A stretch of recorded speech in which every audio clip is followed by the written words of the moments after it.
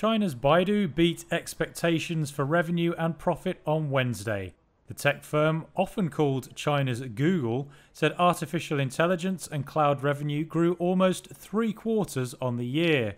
Ad sales also rose, helped as China's recovering economy encouraged higher spend on marketing. Total revenue was $5 billion in the third quarter, slightly above estimates.